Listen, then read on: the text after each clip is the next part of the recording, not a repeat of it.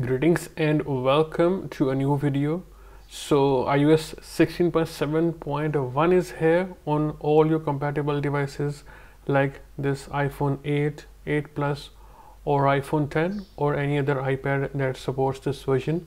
And in this video we will jailbreak it. This method does not require a USB or Palen1x and it works natively on Windows. The method shown in this video is completely free for everybody. Also guys, for A11 devices such as iPhone 8, 8 Plus and iPhone 10, you will have to remove the passcode before you attempt this method. So for example, if you have a passcode, go to settings, then go to touch ID and passcode and disable it from here. Also, if you have disabled it now, you will also have to go to general. Please back up your data first and then go to transfer or reset iPhone, and you will have to erase all content and settings or your device will not be jailbroken and it will panic. Once done, now you are good to go. Now the only major requirement to use this method is iTunes. So get iTunes from the official website from Apple and get it for Windows. In this video, we will use Winra1n to jailbreak our device. So once you connect your device via USB, you will see this message. So hit trust and it will show up right on Winra1n.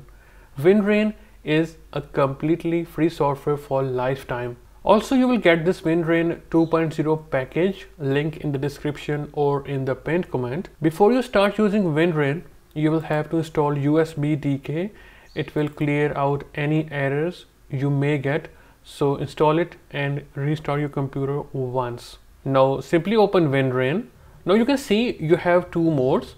So you can use any of them, Rootless or Rootful. In this video, I will be using Rootful. You can use Rootless if you want. So simply hit Rootful and then you will have to first of all create fake FS. It is required.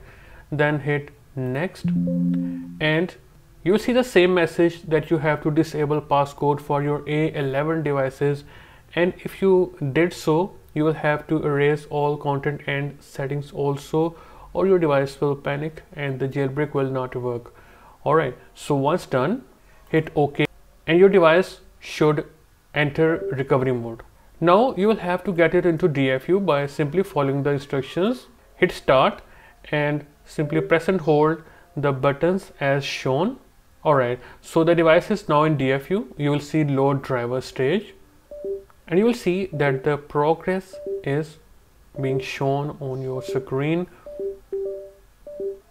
Now at this stage, your device should start booting and you will see a verbose and then you will see copying files to fake FS on your device, and this process will take about 10 minutes. So leave it here and on Winra1n, of course, you will see all done. Right, so guys, after the fake FS is created and once your device boots up back, I want to show you that yes, the fake FS did indeed created. You can see the drop in space. So it will take about 10 GB if you want to use the Rootful option. Now on Winra1n, simply hit done and then again go to Rootful, then uncheck create fake FS this time. Alright, and then next. Okay, your device will go into recovery mode again. Now once again get it into DFU and wait for the process to complete.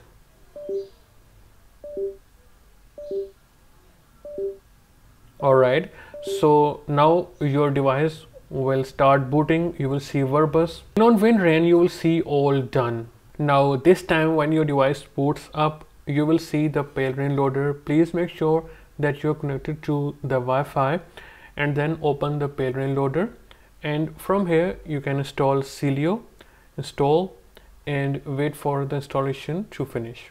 Alright, so now it is being installed. Alright, and now simply set a passcode for sudo and install completed, close, and you will see Celio on your home screen. Alright, now let's open Celio, allow, accept, and first of all let me show you the version.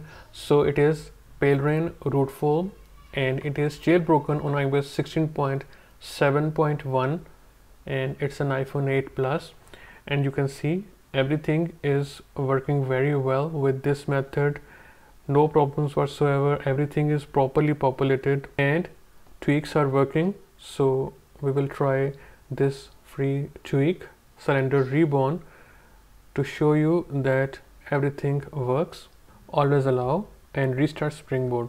Alright, so after a respring, you can see the tweak is working just fine and substitute is also working. That's all for this video. If you still have questions, feel free to ask in the comment section. I will see you in a new video. Goodbye and take care of yourself.